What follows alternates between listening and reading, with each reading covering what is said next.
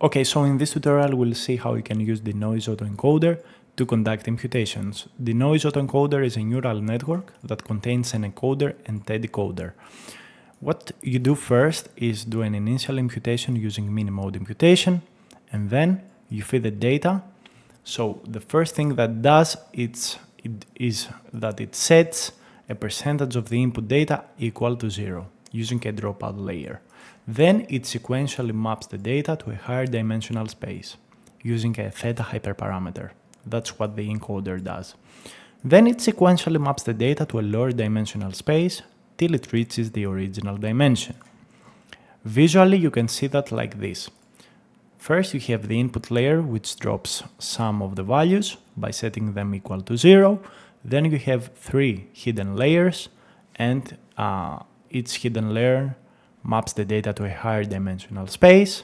Then you use the decoder to go from this space back to the original space by reducing the data to the original dimension sequentially.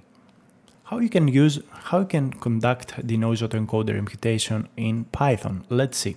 First of all, you need to get the newdie.py file from the GitHub, and what you do is from newdie import the Denoise AutoEncoder. Also, you will need to import pandas as PD because this method uses pandas as input. So, train data.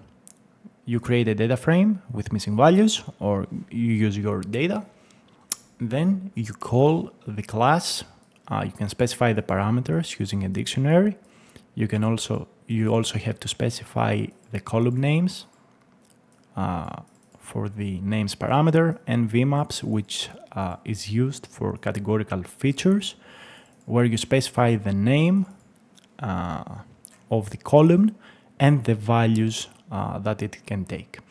Then you call the imputer on the trained data, and then you call the imputer using transform to conduct imputation on train and test data.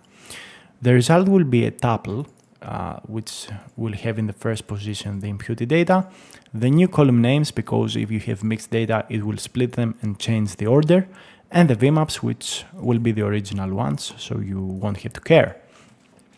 Let's run this and see the result. Boom! Our trained data have been imputed. Great.